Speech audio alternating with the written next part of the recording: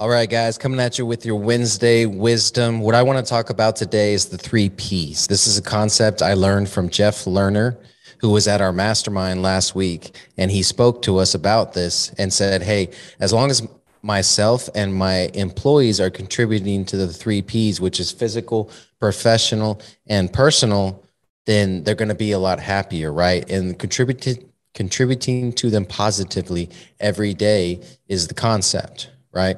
And so if you want to be the architect of your day, then you have to be intentional about how you spend it. For me, it's getting up early at 4:30 a.m.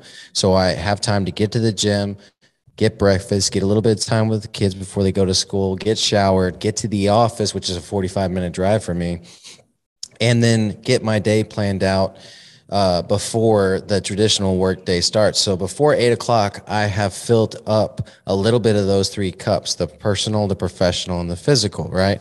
And so I work all day. I might get a lunch, and I might have lunch with a friend, filling up some more of the personal and then the professional from the work.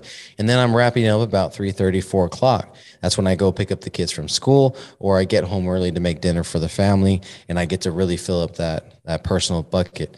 As long as I'm filling up all three every day, I'm going to be fulfilled and happy. And so if you have your own business or you're a salesperson yourself, then you want to make sure your employees or the people you work with are filling up their three P's, and they're going to be a lot happier because of that. And they're going to work for you and want to work with you a lot longer. So three P's, fill them up every day, be the architect of your life.